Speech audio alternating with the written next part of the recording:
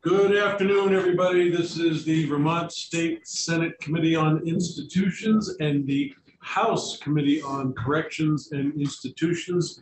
Today is Friday, April 1st, 2022. I'm Joe Benning, your host for this afternoon's festivities. Welcome to April Fool's Day. That is not to disparage our witnesses who are here for important business. But around the State House today, we've been finding various jokes in places, so humor is welcome today as we go through our conversation. We are meeting to talk with Associated General Contractors of Vermont and have a general conversation about building cost drivers with several different players. For those of you that have not been with us before, I'm going to give you a brief statement that, our pro tem is bringing dessert. Bringing some munchkins. Thank you, Senator, for being willing to be on the podium. Sorry to interrupt. Thank you, Madam President.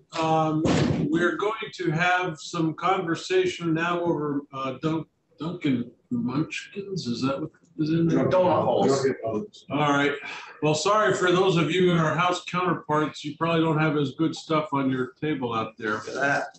But the bottom line is, today's conversation, I should say to all witnesses, as we proceed, the first thing I would like you to do is introduce yourself, give us a brief biographical background to let our YouTube audience know who you are, and then we can dive into your conversation.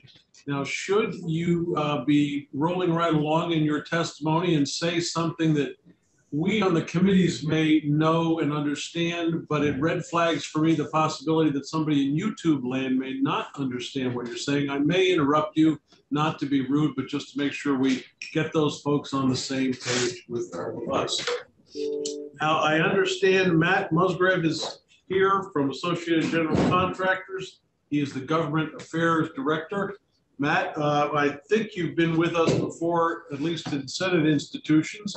I'm going to welcome you to both committees this afternoon, and the floor is yours, sir. Well, thank you, Mr. Chair, and thank you, Madam Chair, for inviting us to come to your committee, as well as thank you all the committee members here. For the record, my name is Matt Musgrave. I'm with the Associated General Contractors of Vermont, and I've met most of you in person at least.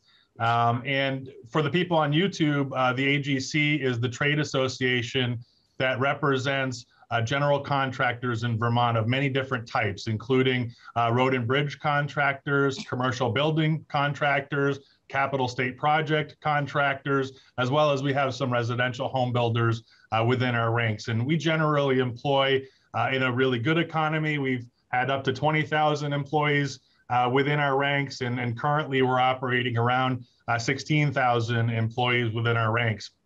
One of the things that the AGC does on a regular basis with its members is organizes committee discussions, not unlike what you do at the State House, where we get together and we talk about specific issues that are related to our industry. And one of those committees that we have is our Buildings Committee. And our Buildings Committee meets once every quarter, and we discuss particularly capital building projects. And we've been lucky enough to have representatives from Buildings and General Services, specifically Commissioner Jennifer Fitch and Joe Asia, have participated with some of these meetings. And the purpose of those meetings is to really look at how jobs are being laid out, how we can best respond, how we can best deliver those services to the state and also the Vermonters that use those services, buildings, you name it, park and rides, all the capital projects that you work on. The pandemic has given us an opportunity that we didn't take advantage of in the past. And, you know, we lament living in these Zoom format worlds a lot, but one of the opportunities that it did create for us was we were able to expand our committee. So it went beyond working with just the Buildings and General Services. We actually got involved in conversations with the American Institute of Architects in Vermont, as well as the American Council of Engineering Companies of Vermont, who all participate in these different projects. And we started meeting last summer in various shapes, fashions, and forms to talk about and where we interact within the capital building process. What we did decide during the summer last year, and this has been a 6-month process to get us here before you today, was that we wanted to share some of the challenges with you on the Institutions Committee. We will also be broadcasting the recording out to other members within the legislature to deal with the challenges that we're facing in planning, design, and construction of state projects due to the increased costs of the supply chain, the workforce, and some of the other building requirements that we have. I'm going to be quick with my piece and I'll pass it off to some of my friends that I've brought with me today. But just to set the stage for the conversation today, as you know, home and purpose-built commercial buildings have significant differences from start to finish. When the state decides that they want to build a building that's going to provide services to Vermonters, it's generally expected to last generations. And I think, the State House is a great example of that with a 160-year history, although it's been through a couple of rebuilds due to fire, as I'm aware. The difference between the commercial build and a home build is that a homeowner, and I sold real estate for almost 20 years of my life, the average homeowner stays in their building for 7 to 10 years. So they don't take some consideration into the same processes that you do and the Buildings and General Services does when they're purpose building these important state projects. So it's important that we talk about those different cost drivers today. And I brought some experts with me that I'd like to introduce to you who can help describe this. I know next on the agenda, I think we had Commissioner Fitch. I don't see her on here. Is she in the room with you? She's here. He's here. He's with okay. us. Okay. I'll pass it over to Commissioner Fitch, and then we'll move on to our friends from the AIA. Thank you very much again for having us. Before you go, Matt, is it true you're working for Dick Wabi? Sometimes I have to admit that, but yes. Well, in honor of April Fool's Day, would you tell him we offered you our condolences? Yes. This is becoming a tradition. Happy to. Okay. Commissioner Fitch, welcome back to Senate and House. Well, let's see. Senate Institutions and House Corrections and Institutions. Well, thank you, Mr. Chairman, and thank you, Madam Chair, as well. And if you want to send over some of those donuts for us, we'll be happy to take them. Sorry.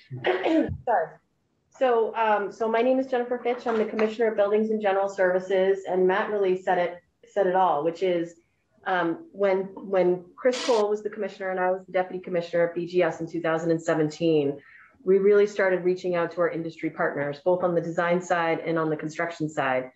And that created these quarterly meetings that we were basically having with each of the different groups.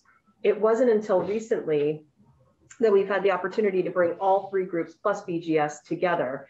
And really that's where the power comes from, right? Because you have the planners, the designers, and the contractors, as well as the owner, all in one room, talking about our shared challenges, talking about innovations, talking about best practices, and really working together to support successful outcomes, not only for BGS and in ourselves, but what are ways in which we can better support these different groups so that we get the best outcome. And that means quality projects, right, that are built basically at the lowest dollar possible, right, while still meeting all of the code requirements, because we want to make sure that we are being very efficient in how we spend the money that we have. And so it's been a great collaboration, and a couple of things have come out of that. One is we're here today for the first time. You have all four, which is fantastic. And in a couple of weeks from now, we're actually going to be putting on a buildings workshop, which is where we're inviting lots of different folks in the state. It's a 4-hour training, and both architects and engineers will be able to get continuing education credits for participating in that workshop. But again, that's another opportunity where we brought all of us together to basically work together to create this training program. And we're sharing our lessons learned, and we're sharing those best practices. So I really feel passionate about you're stronger when you're working together as a team. And at the end of the day, we all want to support each other, because that's how we get the best outcome collectively. One of the things you'll hear about today, in addition to cost drivers, and it is a big cost driver, is really going to be workforce shortages. That's a big theme right now, not only just in general, but definitely in the trades industry. And we have been partnering with AGC on different ways in which we can try to encourage more people to go into the trades field. So for example, at BGS, we're going to start a trade co-op program where next year we're going to be hiring 6 students in their senior year. They will be working alongside some of our trades folks, and that will allow them to get the hours that they need to get the certification when they go and graduate, and then can go out into the tech field. So that's an example. And we're actually going to have internships for the first time this summer as well on the engineering and architectural side, where we'll get students from architecture or engineering programs that will come and work for us for the summer. And by doing that, we're creating a pathway. Well, we're encouraging people to go into the field, and we're providing opportunity, but we're also creating a pathway to BGS as well, because we've been struggling with recruitment and retention. So by working together collaboratively, we're really leveraging each other's strengths, and we're leveraging these opportunities to basically fulfill mutual goals and figure out how we're going to tackle these shared challenges. Thank you. Thank you, Commissioner. Alice, I cannot see your committee members. If anybody has a question, either room, please do just shout out.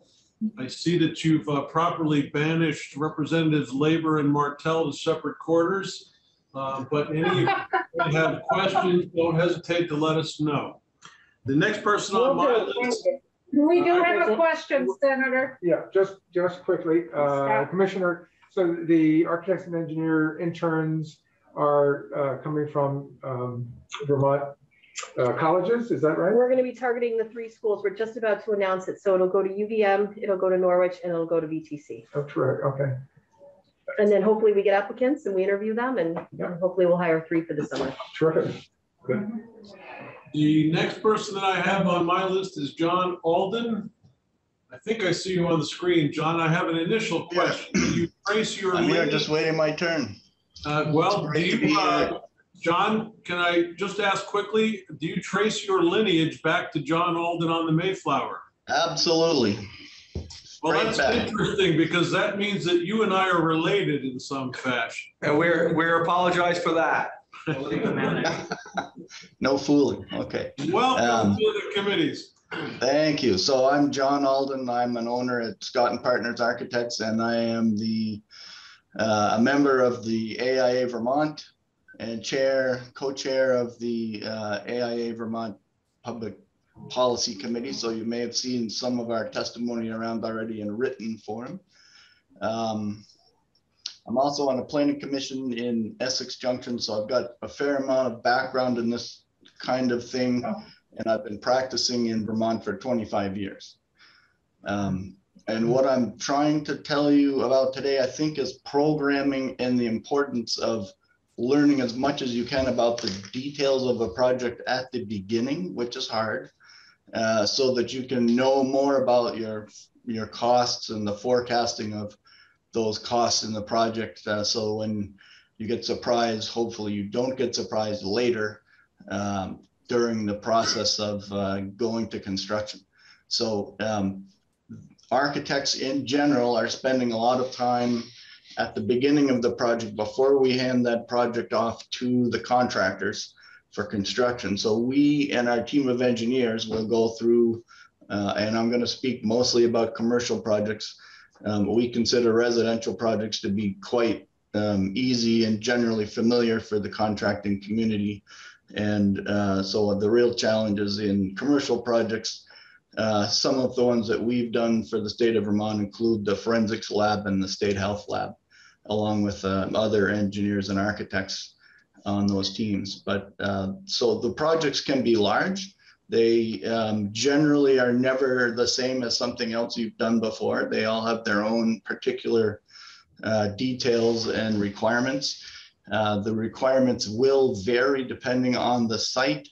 They'll vary depending on what's happening in the building. They'll vary depending on what they're being used for and what the construction type is or is required to be.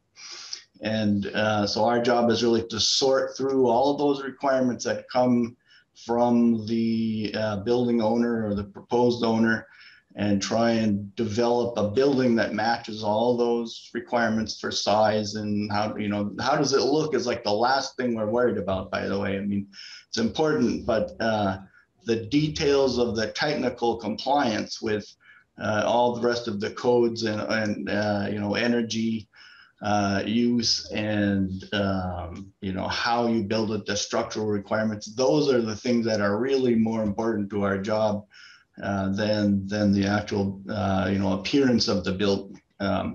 And you might find that odd to come from an architect. Yes, we care about the way they look, but I lose a lot more sleep on how well we've technically complied with all of those other requirements, and frankly what's out there that we don't know about. And so it's all those unknowns that are abundant at the beginning of a project that we're trying to pin down so that we can describe to the contractors and the owners, okay, if you want to do this kind of building on that site, you're going to need to do all of the following things, and it's going to cost you so much. And we don't always know the answers at the beginning. So this programming effort that we're talking about is where we try and put all those things together. Give me the list. What do you need? Who's coming to the building? Where are they coming from? What are the soils like? Where's the sun? What kind of utilities do we have available? How are we going to build it? What are the structural requirements? Oh, you're in a seismic zone that's different than normal. That has an impact. When we dig the basement hole, or just the foundations, the dirt's got to go somewhere. We have urban soil on this project. Oh, great. Well, where can the urban soil go? We don't need it on our site. Oh, it can only go to other places that like urban soil. I can't mix it around with everything else. So those are costs for us to figure out ahead of time, so that when we develop a cost estimate for the project, we've identified not only the things that we know about, but we've put a stakeholder in for all the a placeholder for all the things that might be costs. Like, okay, if you have to go dispose of all this urban soil somewhere, where's it going to go and how much is that going to cost? I just want to say that it's always a good plan for us to put the work into that initial investigation at the beginning of a project, so that you can identify as much of this kind of thing as possible, because it all will come back and affect the final outcome of a project. So just having the great idea, well, we think it's going to look like this and it's this big, and that's a tip of the iceberg. So please try and give your advanced design team plenty of room to do that initial testing, whether it be subsurface testing or other types of investigation into what codes apply, how will they impact the final project, and can you understand and contain as many of those costs up front as possible.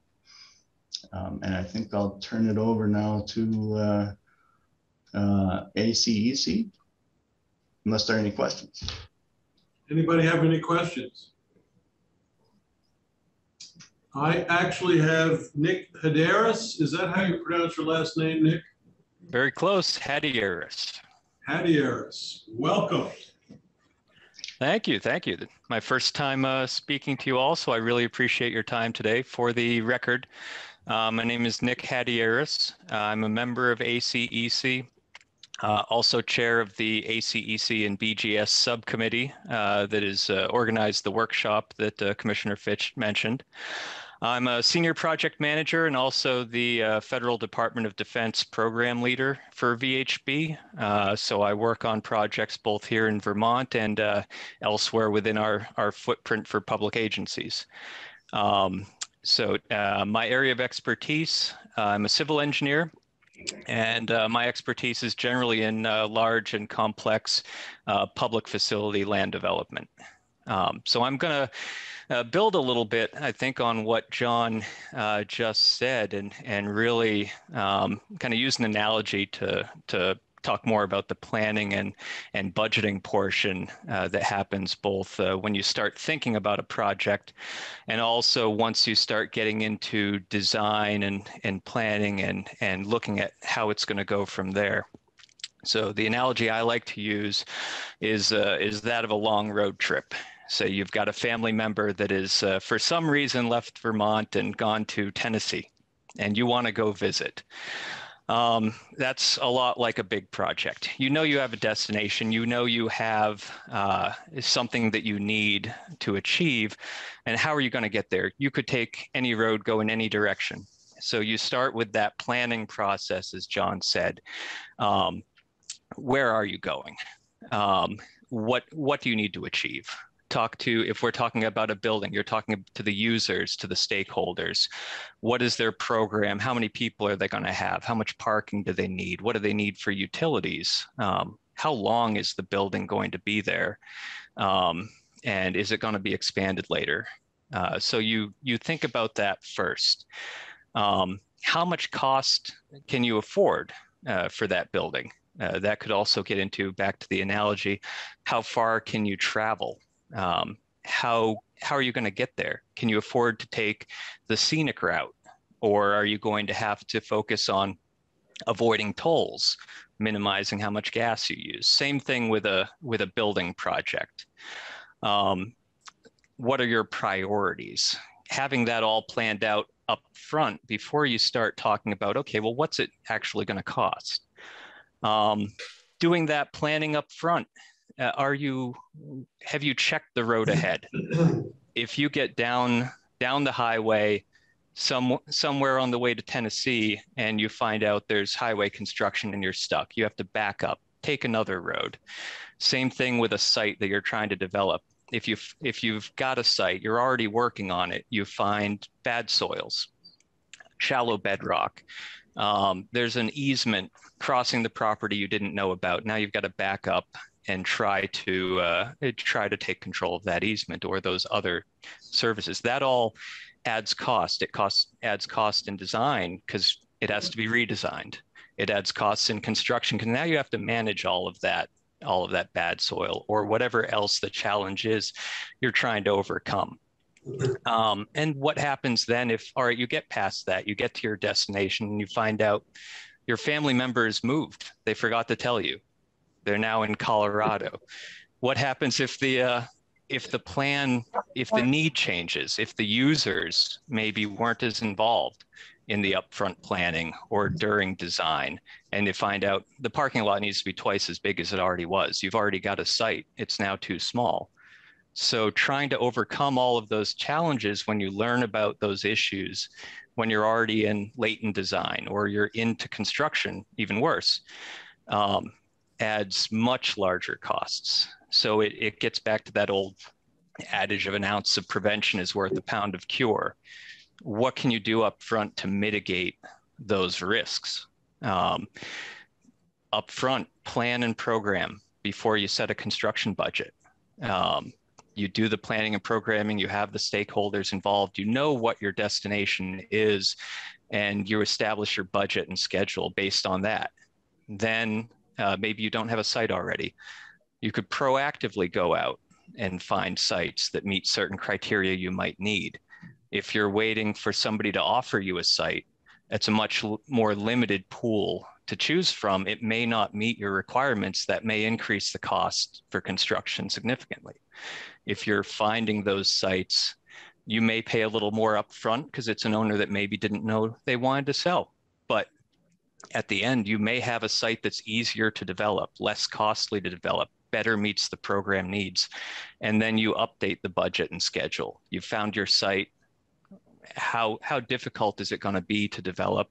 Is it already in a great location? And then, purchasing land, designing, and constructing at that point, much more straightforward, a lot easier to predict, and for a lower cost and a better product long term. And I think that's what I wanted to convey and share as far as my perspective on how design and planning in particular can help to keep down costs for construction. And so I think I'll turn it over there to Sean Kelly for some of the other engineering considerations. Thank you, Nick. Sean, just as a reminder, a little bit of a biographical background and then dive right in, but welcome. You're muted. You're muted. Star 6 to unmute.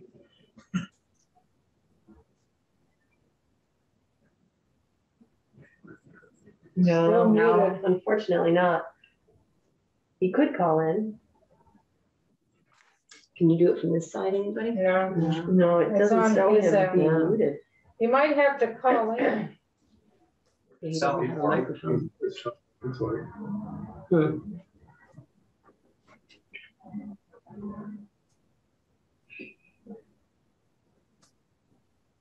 Okay, we can't hear you, Sean. I'm not sure if you're able to call in or not. He has to send him the number. Can you Mr. hear Chair, us, Sean? I'll send Alex McCracken Sean's email address that hopefully he can forward along the call-in information and get that. I'll send it right over. Great. Thanks, Matt. I'm going to skip down to Brendan Cosgrove, Executive Director of the American Council of Engineering Companies of Vermont. Brendan, welcome. Thank you, Mr. Chairman, and thank you very much, Madam Chair, as well, and the committee members for allowing us to give testimony today. And I really appreciate it. I'm going to let my members do the expert analysis and give the information necessary, but I just wanted to make sure that I thanked Commissioner Fitch for bringing together these organizations, and also let you folks know a little bit about ACEC of Vermont. We represent the engineering firms in the state. We do a number of different collaborative efforts with state government, including VTrans and BGS. We're really widespread, mainly civil engineers, but we represent a large community of engineering. And with that, I was hoping to have Sean come on. He's also the chair of our government relations committee. So, but I will pass it on to our next speaker as well. And thank you very much. Thanks for coming, Brendan. I have Peter Kelly, Vice President, Business Development, DEW Construction Corps. Welcome. Well, thank you. I appreciate the opportunity. As background, I'm immediate past president of AGC. I'm a Vermonter, born and raised here, UVM, civil engineering degree. I'm a licensed professional engineer. And the context of my discussion is going to be limited to the building trades. So I'm not going to be speaking about roads or bridges or what we call heavy civil. As a general rule of thumb, the cost of a building is approximately 50% labor and 50% material. So it's about split evenly. Competition reduces cost. So this goes for labor, material, or subcontractors. Our Vermont marketplace, our little community of 620,000 people, is sized for normal levels of economic activity. When you go outside of that normal range, we run into challenges with pricing. During boom times, pricing increases. During bust, pricing decreases. Our small scale and concentrated wealth has created pockets of limited competition. An example of that is gas pricing, gasoline pricing along the Route 7 corridor. Rutland County has significantly lower gas prices than Chittenden County. And that's just a reflection of a lack of competition. So on labor,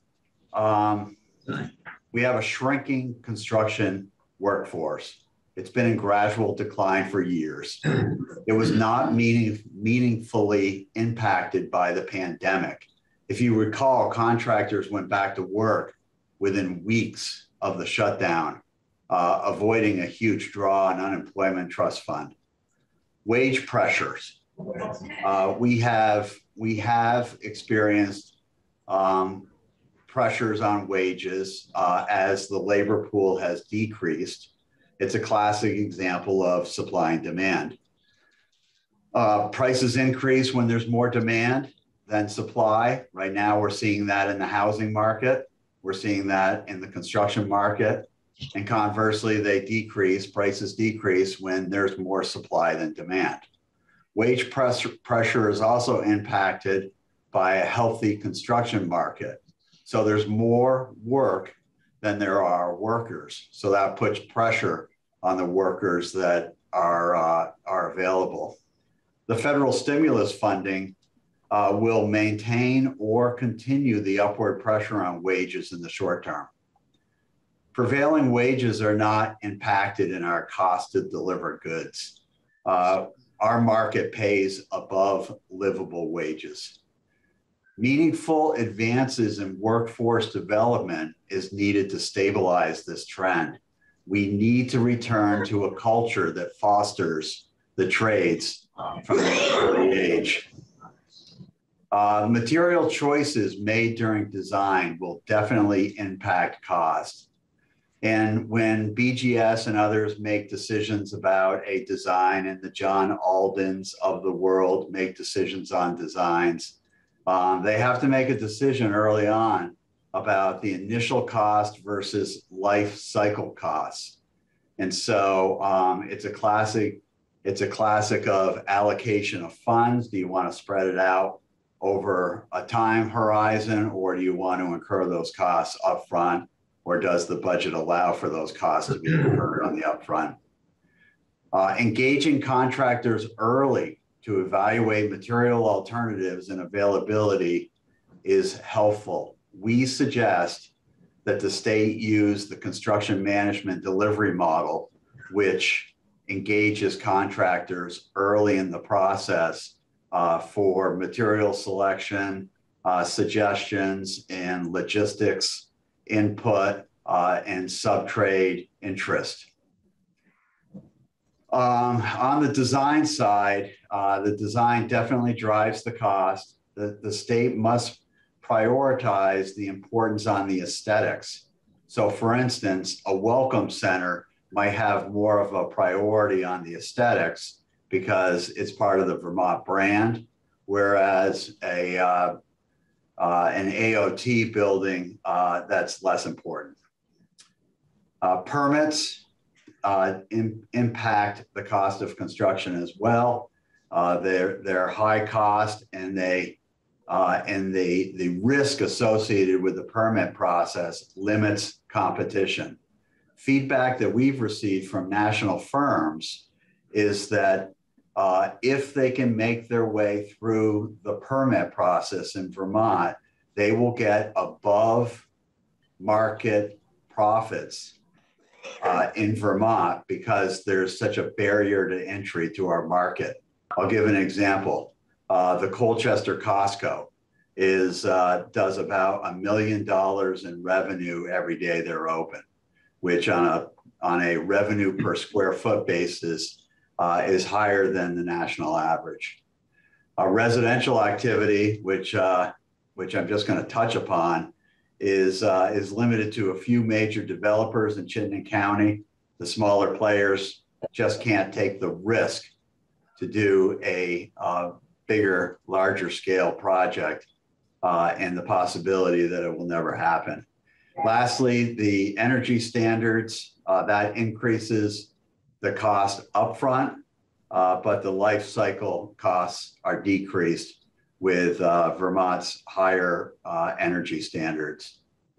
And that's all I have. Well, Peter, I'm terribly curious. You brought up the revenue stream for Costco and Colchester. Have you ever done a comparison between Costco and Maz's General Store in Colchester to see what the receipts are like? I haven't, but I really like to support the small guy, and Maz's is great. Go there often. I do more in 5 minutes than I do in 1 month. All right, Peter, thank you very much. I'm going to come back to Sean and see if you're able to get in. Can you hear me now? Yes, we can. Yes. I gotta love the technology and the different formats. My computer was set for Teams and not Zoom, so I apologize to everybody. Thank you very much for the opportunity to speak to you all. My name is Sean Kelly, for the record. I work at Sanborn Head and Associates Incorporated. We're a private engineering consulting firm. I'm representing here today the American Council of Engineering Companies, ACEC, and I'm the Legislative Committee chairperson. For my background in terms of engineering, I'm a project director here at Sanborn Head. I have a PhD in geotechnical engineering, and I'd like to speak to you about some comments that Nick and John already presented. So in terms of construction costs, the stuff that I am involved with are the things that John had mentioned in terms of the beginning parts of a project. So we do the evaluation of the subsurface prior to the construction of the building and prior to, sort of designing what the building. So our work is directly related to the support of a structure, and it involves sampling the soil. And, once you determine what the building will be sitting on, that's not the end of the story. There's a whole bunch of other components that happen, and the old adage, you don't know what you don't know, really comes into play when we do our subsurface evaluation program. So we present to the owner a certain program that would say, hey, your building is X square feet. You should do traditionally so many borings per square foot. And then we go ahead and perform that program. But when we do our work, it's sort of like putting pins in a pin cushion, and we don't know exactly what's going to happen in between those pins. So that could create cost overages as the project progresses, because you don't get to see everything that's on the site until you're in construction and excavators are digging that soil out. What we do as engineers, as the best that we can, we try to engineer what those foundations will be and then predict what the soil conditions will be once we're in construction. John also mentioned about urban soils, and obviously we have to follow rules and regulations. One of those big rules right now is the I rule, and that manages soils that are contaminated at different levels. And so that comes into play in terms of how to estimate what the cost will be ahead of time, and then try to move forward and get the best solution as we can as we move forward. I guess the last thing I'll say is, this sort of goes with a lot of geotechnical and foundation engineering stuff. All the good sites, at least in terms of support, are already taken. All of we obviously live in a built environment, and most of the good sites where we have firm soils, shallow rock, firm ground so we can build on, most of those are gone. And so all of our projects that we have to use are brownfield sites that have already been used and potentially contaminated. So therefore it adds those costs that traditionally years ago we didn't have to worry about. And I guess, sorry, I was going to say that was the last thing. One last thing is in terms of our building code. So we have to follow the International Building Code for commercial construction, and that code constantly changes. And the reason why it's changing is because life safety. We want to make sure that we design and build structures that meet today's requirements in today's code, and that, as we go through time, really adds costs to the project. So I guess I'll end it there, and I apologize again to the committee for my audio technical difficulties. We're glad you could make it, Sean. I'm going to skip right over to Ann Miner. Welcome from PC Construction. The floor is yours. Great. Thank you so much. It's such a pleasure to be here. This is my first time as well. Very cool. A little bit about myself. Project manager at PC Construction. Have been at PC for about 9 years. And my focus is on commercial construction and buildings. And I have been doing work around Maine, New Hampshire, and Vermont for the last 9 years. So what I'm going to be talking to you today about is the supply chain issues and forecasting challenges that we're seeing. Again, focused on the commercial and building side of our work. And I'll get right into it, but when I'm going to start a little bit high level and then kind of get into some granularity. One thing that we often look at to support, make sure things are what we're seeing for pricing is on trend with the market is the producer pricing index, also called PPI, which I'm sure some of you are familiar with. And there's a few different indexes that we look at to evaluate pricing and the trends that we're seeing. First off, from the subcontractor's perspective, and when I say subcontractor, I should also back up and say PC is, again, I'm sure some of you know, we are a general contractor and also a construction manager. We do a lot of our work subbed out. So sub being a guy that's working for us, of course. So our subcontractors that are, buying the raw materials or buying the commodities, their index, we're seeing at their level some pretty exuberant increases over the last year. And just to name a few percentages that we've seen, and Pete mentioned a few of these a little bit as well, but diesel fuel has gone up 55%, trucking costs have gone up 18%, plastics 34%, steel mill products 127%.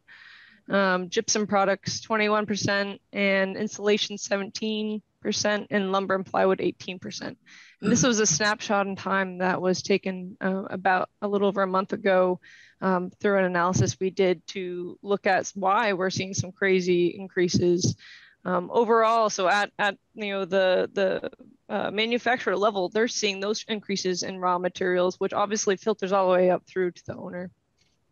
When you roll that up to the owner side of things, and from the state looking to do a new project or BGS, we're seeing that overall for non-residential construction, just in the last year, a 12.5% increase in construction costs. As it's all rolled up, subs are trying to do their best to keep things down, but they have to keep on forcing it down the chain, I guess. And just for an awareness, the escalation that we saw in 2020 was 1.3.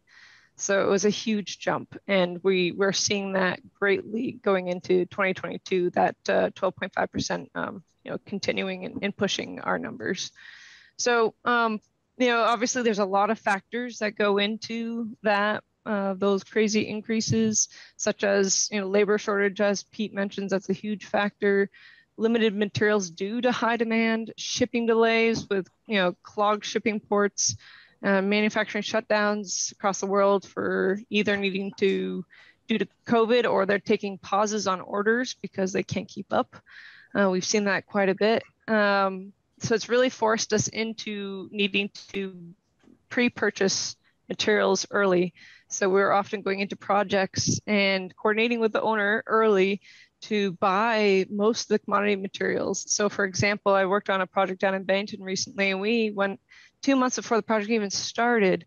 We bought all of the mechanical piping, all the plumbing piping, all the electrical conduit, and all the commodity materials just even before the project started. We had a pretty good idea of what that was, and we got it coming, got it stored, and now we have it because we knew those things were going to continue to increase. And then we had another wave where we bought all the mechanical equipment and electrical packages as well, so we could lock down that pricing. And of course, the steel. Steel's been a big one for that.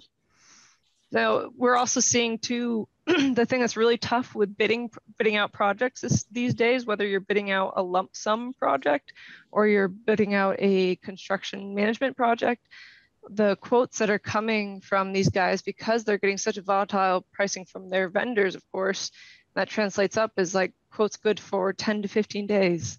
And that is the timing for getting some of these projects started up is tricky. So we're having to pre-purchase early to lock in that volatile price and hopefully lock in their price overall. For example, I have another project starting up in Stowe, and we're already pre-purchasing all the raw material right now as we speak to make sure that we have it in time. And the biggest piece is actually the price increase, not so much the lead time with steel right now, but they have given us a warning that as of Wednesday next week, if we don't buy the raw material, it's going to go up another 30 grand. So we're trying to make that happen before the project is even started. Another example I have is on this Bennington project I worked on. We have an operable partition, and we actually locked in with our subcontractor the purchase of the operable partition by the end of December to mitigate a 9% increase on the partition, and we just got notice that, and normally, you know, the vendor would be able to say, yep, here's my PO to you, we're locking it in, good to go. But the manufacturer just came back to our subcontractor and said, yeah, I know you gave me this PO, but I didn't get any money in hand, and we're changing our structure, and we need to come back with another, you know, it was like a little over 10% increase. And if you give us the money down, we can work with you on that. But they're asking for more money ultimately. And what we're seeing is that more and more, we can't just lock in with a PO. We have to put money down. So more and more, some of these smaller commodity guys like overhead doors, operable partitions, miss specialty stuff, we're having to put down 50% deposit to actually lock in the price, which has also been a bit of a challenge for the owner side to make sure they have that cash flow ready, of course. I have just a couple more examples for you, and then I'll take questions. But we also had a project that a year ago, they were told their generator would be 10 weeks. And here we are a year later, they are now just receiving their generator. We have another project where we just learned about the transformers. You know, transformers used to have anywhere from 15 to 20 weeks. They're now 30 to 52 week lead time for transformers.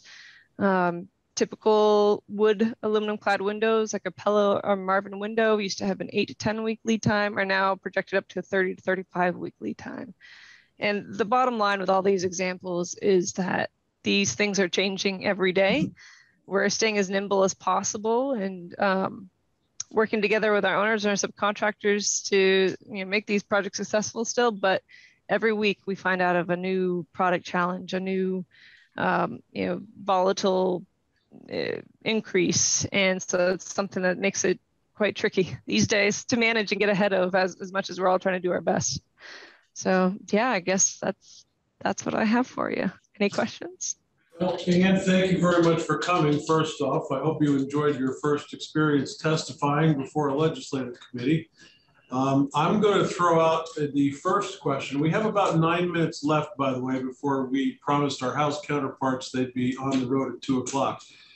But one of the cost drivers that you have all not mentioned, perhaps to be kind or perhaps because you didn't think it all the way through, is the legislative process. I am curious, what things do you wish we could do or wouldn't do to help you get through your business day?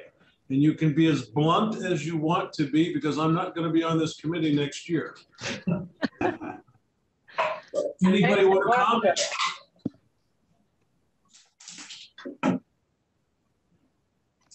Oh, I can say my 2 pieces. I'm sure others have a piece. I mean, the piece that I think Pete hit on it too is doing, and forgive me, you know, I don't know your process as well as obviously you do, but the thing that I see a lot of success with projects these days is going more of the construction management route and doing a lot of doing early design assist. So, you know, at the very early stages where maybe the contractors and subcontractors wouldn't be involved, you know, more traditionally, they're involved more in the front end with the program planning and getting involved in helping price some of those scenarios out, so you can learn head on what, you know, what you're up against and mitigate some of those challenges that the boots on the ground are more aware of, obviously. So that we've seen a lot of success with, and I think is a really positive approach to construction management. Thanks for that comment. John, I saw you had your hand up. I did, thank you, and I'll be also brief. I'll say that the industry in general is still struggling with the concept of all the energy code improvements and upgrades, and we're now already being asked to comment on the next round of ratcheting up the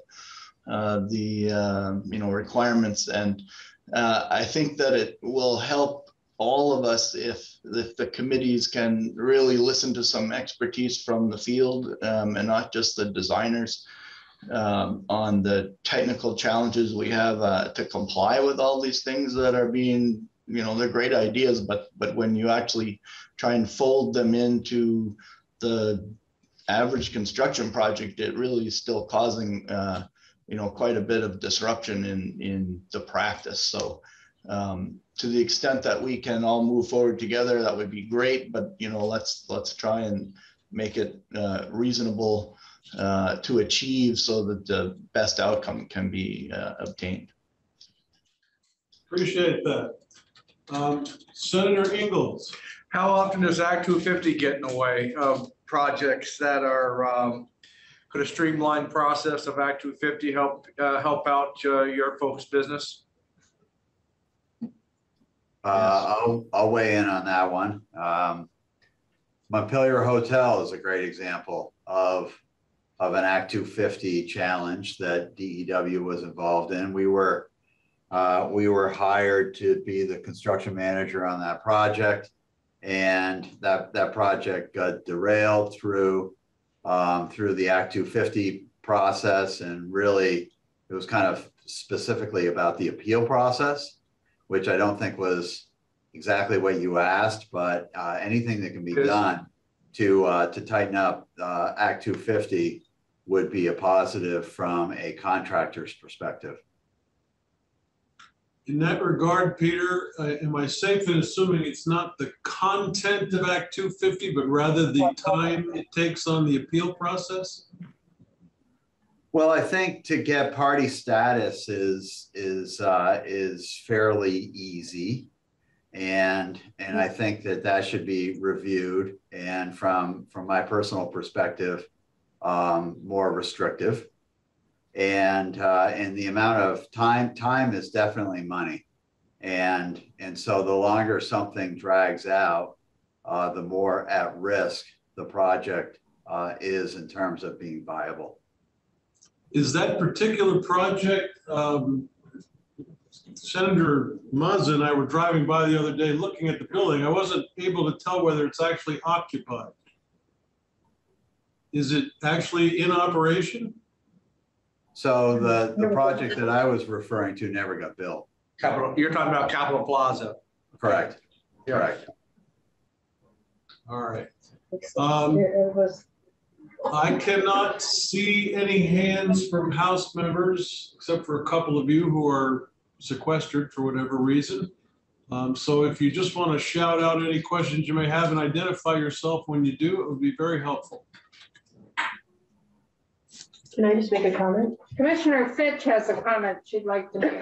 So the other thing is, we have something called weekly reports, which really aren't any fun, but they're important for reporting up the chain, and they eventually make it to the governor. One of the things that I've been watching is trends on projects that we put out either for architecture, engineering services, or for construction. And for the first time ever, we are actually having a high percentage of not receiving any bids at all. And which one? The architect and engineer? Both architects and engineers, which kind of group into one category, and construction. I continue to see, and Joe's on the screen so he can validate this, but I continue to see more and more weekly reports with, we put this out to bid and we didn't get a single bidder. And now they're starting to put in reasons why. A lot of it is, workforce shortages, supply chain, we're too busy. There's a variety of reasons, and we're starting to document those, but I will tell you that I've never seen this before where we're not having people bid on our projects. And so that means we need to rebid them, and we do. And the hope is eventually we're gonna, find someone that bids on the project. But what that means is two things. One, it's getting more expensive, right? Because as they talked about, it's the supply and demand. So projects are now getting more expensive, and we're gonna see project delays, because if we have to take more time to hire someone, right, that's gonna add more time to the schedule to deliver it. I will tell you that the governor has recommended now that we start prioritizing projects, knowing that there's going to be so much more construction out there with all the residential as well as commercial, and the influx of federal funds for infrastructure projects, not only in buildings, but also in transportation. So we now are going to have to start prioritizing projects to make sure that we are getting contractors and designers for the ones that are the absolute highest priority. We would love to cover all of them. That's the goal, but we're going to have to start being really strategic. Matt, I see your hand up.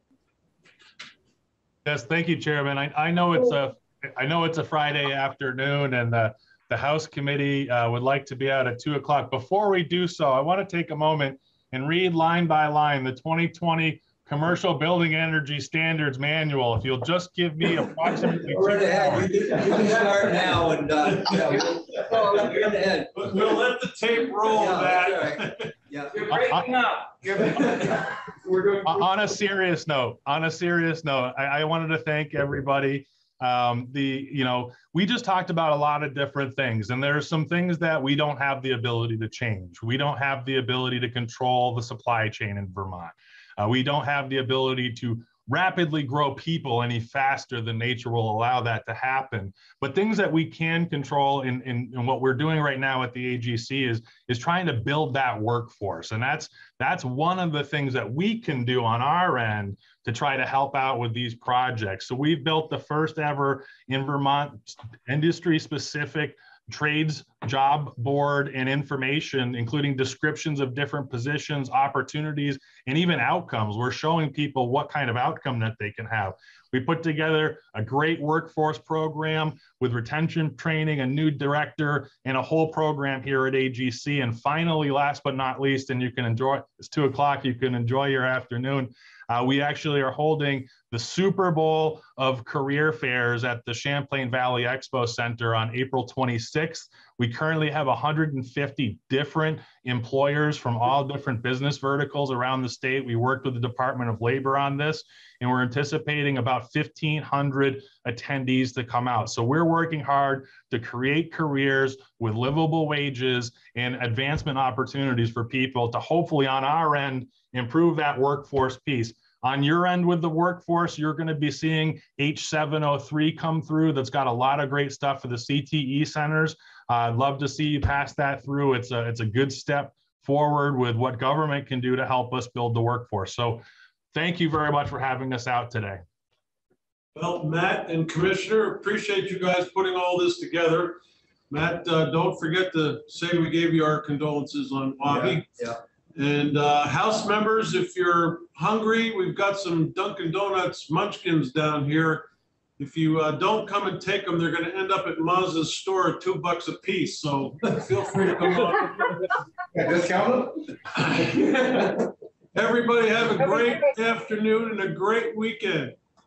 Thank you. Thank you so much. Thank you. Thank you all. Thank you so much. Thank you. Bye, House members.